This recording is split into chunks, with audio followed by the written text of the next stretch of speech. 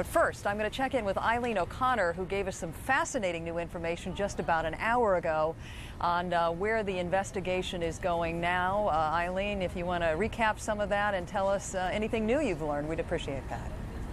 Well, we have learned that some new information about the Bukhari brothers, but let's first start in Germany, in Hamburg. German police tell CNN they have detained a male airport worker and have brought in a woman for questioning in connection with Tuesday's attack. Now, federal law enforcement in the United States was led to this Hamburg connection by way of information that was gleaned from a car seized at Logan Airport. It was a Mitsubishi, and it was rented by Mohammed Atta, who was, and inside that was a flight manual, an Arabic language manual that sources say was very helpful. Also seized, Atta's driving records indicated that he lived here at 10001 West Atlantic Boulevard in Coral Springs. We have some video of that apartment. Sources say that all of this information was very helpful. They also interviewed a man named Charles Voss, who housed Atta, and another man, Marwan al-Sheikhi. Charles Voss says that they attended this. Let's hear from him. They arrived over there a year ago. It was in last July, and when they first arrived, they had no place to stay. They just popped in, pretty much, as I recall, unannounced, and so we provided them for the benefit of the flight school. Provided them a place to stay for a few days.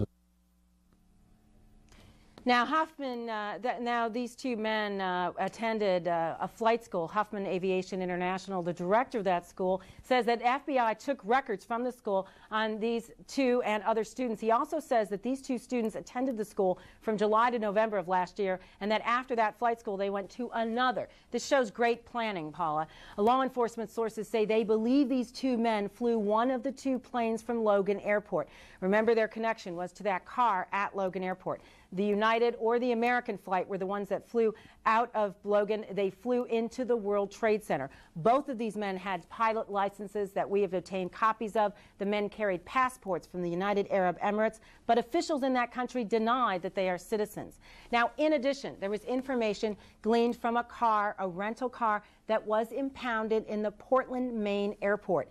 This led police to two other brothers, Adnan Bukhari and Amer Bukhari, and also a neighbor. CNN's Susan Candiotti went inside Adnan Bukhari's house. The FBI documents left inside that house indicated, this is Adnan Bukhari, inside that house, those FBI documents indicated that federal authorities took computer records, credit card receipts, and other INS documents. Now, also next door to Mr. Bukhari lived another man that police believe could also have been one of the pilots. One of the things that the FBI said that they took was a rooms-to-go receipt. That actually indicated that Bukhari had, in fact, bought some furniture at Rooms to Go on Tuesday. So it may well be, while law enforcement had thought that he might have been one of the men, Adnan Bukhari, who flew the plane out of Logan, coming in from Portland, they now believe that perhaps he is not and is still at large. They will be seeking him, of course, as a material witness. They did take that receipt from Rooms to Go, and Susan Candiotti has been in touch. Apparently, the Rooms to Go salesman got in touch with her, said he has spoken to the FBI, and they indicated that perhaps they are already in touch with Mr. Bukhari.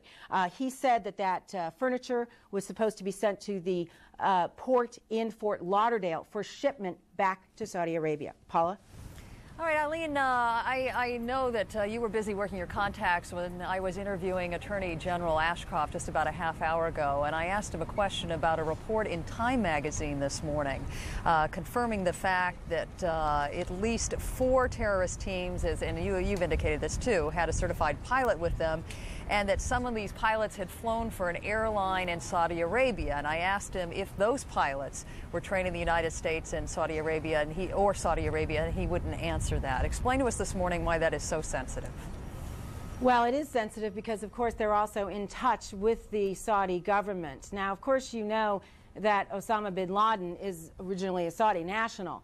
they would have to be checking what links there are to Saudi Arabia, but also perhaps to Saudi nationals that might be linked to Osama bin Laden. Now, our records also that we've obtained do indicate that the two men, Adnan and Amer Bukhari, those two brothers that you saw earlier, the pictures of, those two men did indicate that they had a post office box in Jeddah, Saudi Arabia, and that it was a post office box with Saudi Airlines. They also described themselves to neighbors that we have spoken to as Saudi pilots, and we do know that they did receive training here in the United States in Vero Beach at Flight Safety International. FBI have been to Flight Safety International, and they are, of course, looking into them and to others that may have trained there. Also, Paula, they are looking into men connected with these men. They're looking through all of these records, and I am told by a law enforcement source that they are also looking at some other flight schools in Florida. So they believe that there are, of course, other pilots out there that would have flown those two airliners from Dulles and also from Newark, and they may all be connected. Paula? The other piece of information that CNN has gotten that the Attorney General wouldn't comment on is something that you and I talked about in the last hour, which is the possibility that members of each of these hijacking teams may not even have known each other prior to commandeering the jet. I guess part of the motivation for that would be if they were to be captured or interrogated, they wouldn't have to betray the whole operation. Any new information on that? Now, my sources are just indicating that they are working increasingly under the indication that that is likely the case, that the pilots may well have known each other. Then probably there were two pilots for each of those flights, may well have known each other, but then they wouldn't have known the other three, and the other three wouldn't necessarily have known the pilots or even each other, but that there was some kind of overt signal they all followed. All right, Eileen, thanks so much for that update.